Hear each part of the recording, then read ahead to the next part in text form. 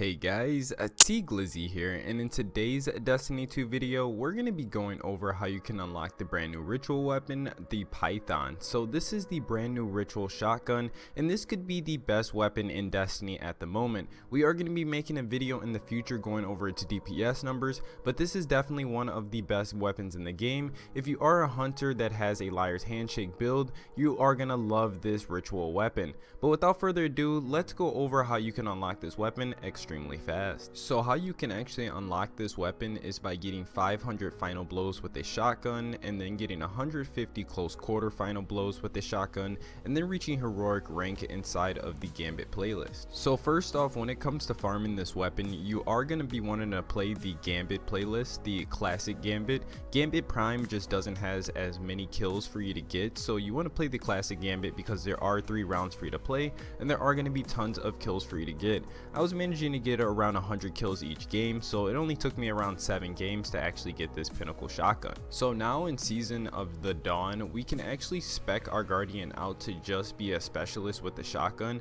so we can always have shotgun ammo and never be out of shotgun ammo, and we can actually get all of these quest steps done very quickly. So shotgun bonuses can be found on any piece of Arc Affinity gear. So on our helmet we can use shotgun ammo finder, on our chest piece we can use shotgun reserves, on our boots we can use shotgun scavenger, and then on our cloak we can actually use pump action to make sure we have our super all the time.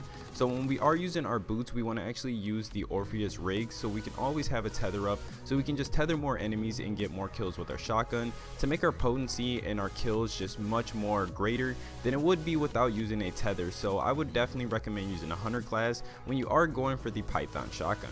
Now for our weapons, we're going to be using the Dust Rock Blues, and we're going to be pairing this up with something like the Tractor Cannon, or you can use the Legends of Acreas. Both are great choices, and when it comes to getting your shotgun kills, I would definitely use something like the Dust Rock Blues over the Lord of Wolves, because I was having trouble with the Lord of Wolves and ammo dropping, but when I switched over to the Dust Rock, I had like almost infinite ammo. So I definitely would recommend using the Dust Rock. Maybe there's something like a bug or something with the Lord of Wolves. Let me know down in the comment section if you guys are having the same issue with the Lord of Wolves and ammo dropping, but I definitely do recommend using the Dust Rock when it does come to getting these shotgun kills.